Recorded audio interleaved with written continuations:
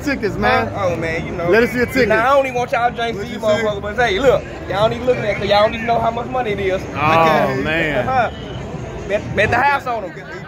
How do you see a decision or knockout? I know you got Spence. I want to knock. He gonna knock him out. He gonna knock him out. He gonna stop him. He gonna knock him out. Stop it. Shit, you know Errol real well. How long has Errol been looking forward to this fight with Crawford? Shit, ever since whatever he said he gonna collect all the belts. That's what he did. And he come to take the last motherfucker. Because you know what they've been saying? They've been trying to say Errol's scared. That's why he's not fighting Crawford. Now the fight's here, and no one's really saying that no more. Just say something for him. What you gotta say to him? Okay, no, yeah. just tell him. Just say it. I didn't hear the question. What was the question? A lot of people have been saying Errol's scared, and that's why he never wanted to fight Crawford. He was ducking Crawford and running from Crawford. EJ been ready for a whole year. EJ been doing this shit for a long time. Real talk. EJ been caught that nigga. On top of the fact that he been in camp since he fought Yugas.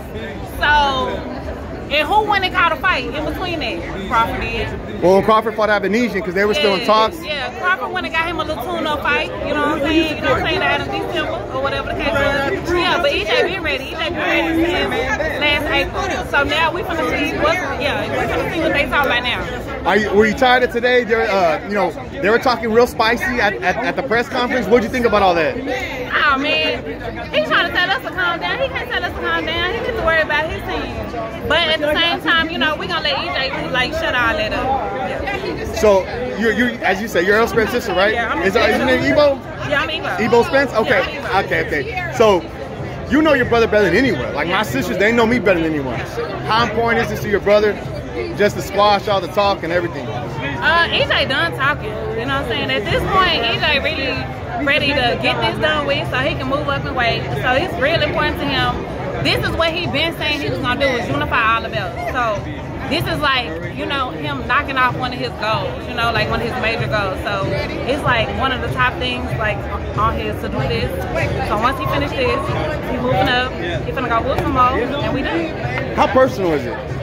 Because I know they want to say it's business, but it got to be personal. It got to be. I feel like it's a little bit personal because of the fact that the beef been around for so long. You know, like they've been beefing, well, not even beefing, but they've been going back and forth for a long time about who's the best in the welterweight division. Because you see everything on Facebook, you see it all. Yeah. They trying to make EJ the underdog. I don't understand that, but at the same time, EJ's about to prove why he's not the underdog. So why he's the king of the welterweight division, and that's gonna be what's happening. How do you feel when they be trying to say that Errol ain't really a Texan, like he ain't really from Texas? We've been in Texas for so long. I mean, I'm not gonna lie, we from New York. You know what I'm saying? We was born in New York, but we was bred in Texas, so we pay our taxes in Texas. We've been living in Texas. Like where he not like real. Come on. He sound like real talk. Like he's. Hey, if you hear him talk, you know he ain't from no New York. New York people don't talk like that. We was born there, but we've been in Texas our whole life. Like, so that's what it is. Yo, gang, Texas gang. Y'all ready? All right, Ebo, you got a message you want to leave out for the fans? Where you from? About where you at? And how you come? Big facts. Tune in July 29th. Make sure y'all buy a pay-per-view and go on ahead and watch us smoke this bud, baby. Gonna bite the head off the trollfish. Hey, Beezy. Hey, Beezy, it's the bud pack. That's what you're gonna smoke on the bud pack? Yeah, we're gonna smoke that loud pack. Hopefully, ain't no red. It's Friday. We ain't got no job.